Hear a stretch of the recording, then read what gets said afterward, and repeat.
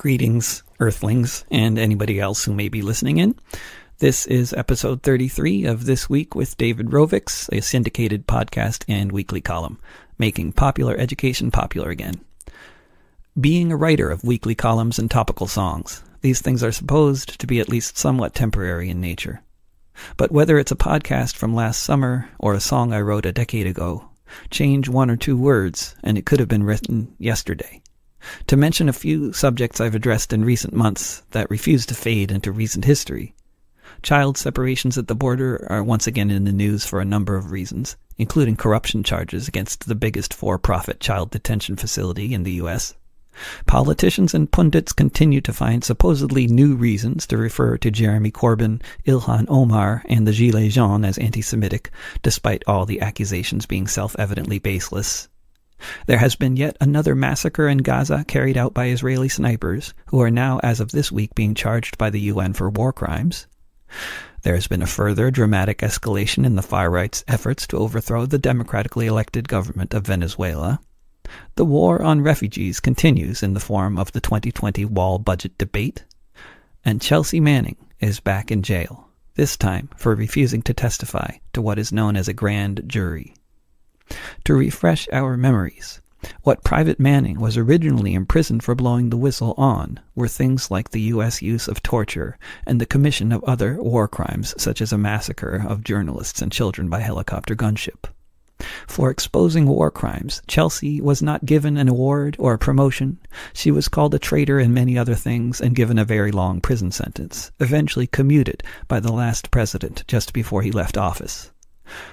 Other people have blown the whistle on other crimes committed by our government and other governments, and for their good work they have been similarly rewarded. And some accidentally released legal documents indicate that Julian Assange is completely justified in fearing that the U.S. government is seeking his extradition and imprisonment because they are.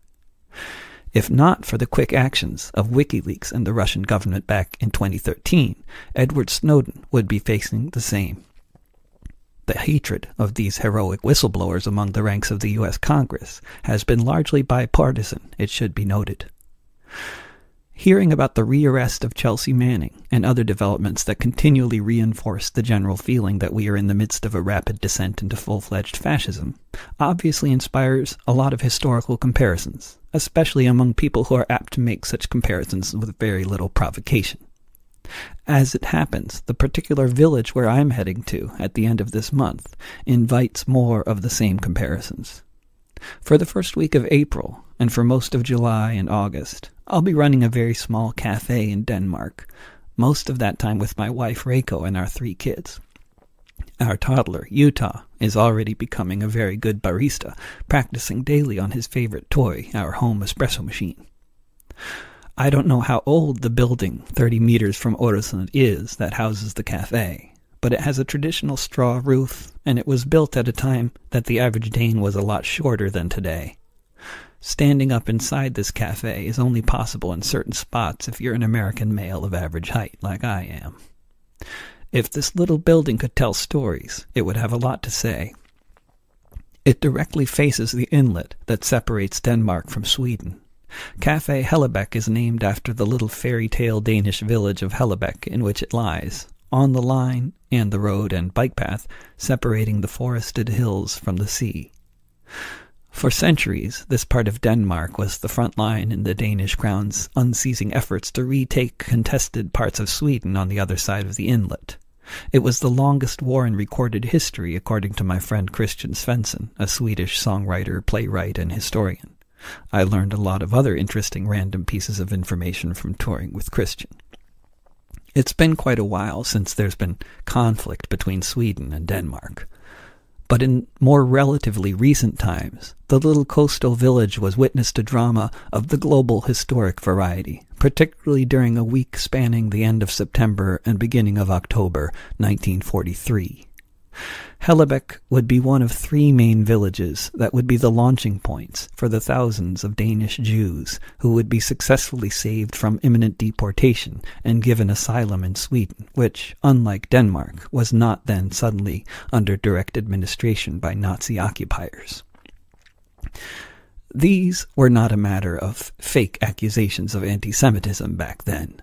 This was far, far too real, a phenomenon that had little history within the Muslim world prior to the 20th century, but has been a major aspect characterizing European Christendom for over a millennia, culminating with the mechanized genocide carried out by the Nazis and their collaborators throughout Europe. There were other forms of official anti-Semitism as well. For example, in Roosevelt's America. In 1943, the official policy of the U.S. towards Jewish or other refugees from Germany or Eastern Europe was to deny them visas or send them back. Perhaps not for the same reasons, Sweden was also wary of taking in such refugees. The Swedish policy changed on October 2, 1943, and this change was announced on the radio publicly, which was a crucial element of the whole operation actually taking place and working. The overwhelming success of the operation was a testament to many things: to the bravery and efficiency of the Danish underground resistance movement, to the solidarity of the Danish people with their fellow Danes, whether they be Jewish or communist, to the fact that most of the German military was busy being defeated at Stalingrad, to the fact that Öresund is very narrow, and in no small part to the principled actions of a Nazi Party whistleblower named Georg Duckwitz. As with Chelsea Manning, Georg Duckwitz was serving a regime that was actively committing crimes against humanity that differed in detail and in scale, but in both cases involved things like invading countries based on false pretexts, overthrowing democracies, supporting and imposing dictatorships, immense corporate profiteering, millions of dead, millions of refugees, with entire countries, entire societies laid to waste. As with Chelsea Manning, Georg Duckwitz could no longer bear to be a cog in this machine of genocide, regardless of how direct or indirect his involvement was with the worst of the crimes being committed in the name of his blood and soil. Duckwitz's moment to make a difference came when he learned of plans from Berlin to begin rounding up all the Jews they could find in Denmark, obviously risking his life and liberty. Georg Duckwitz informed the chief rabbi of Denmark, and on false pretenses he flew to Stockholm to inform the Swedish crown and to beseech them to accept Jewish refugees. The chief rabbi informed the Danish resistance movement, and with a clear plan in place due to the public broadcast from Sweden, the fishermen, innkeepers, and other regular Danish people did the rest. No one informed Duckwitz's Nazi colleagues of what he had done. The diplomat returned to his duties, an unnoticed hero until long after the end of the war. When the role he played in the rescue of the Danish Jews was realized, he received appropriate recognition and a couple of awards. Not prison time, accusations of treason, and presidential death threats. Unfortunately for Chelsea Manning, this is the USA in 2019, not occupied Denmark in 1943. But it's important to recall more optimistic historical moments than the present one. When we heard the news, we were to be arrested. We had no doubt exactly what our fate would be. We had hours to get out, only hours to be tested, for 5,000 people to cross the Baltic Sea. We had to go at night in the cover of the darkness. There's no way I could exaggerate the threat. We tried not to make a sound, wore nothing that would mark us, but no one knew how far across we'd get. And I thank God for the fishermen who gave us a ride and took us over to the other side. To find so many boats ready for the journey, find so many prepared to risk it all. Not everyone could read the stars, not every boat was worthy, not everyone prepared to heed the call. But I thank God for the fishermen who gave us a ride and took us over to the other side.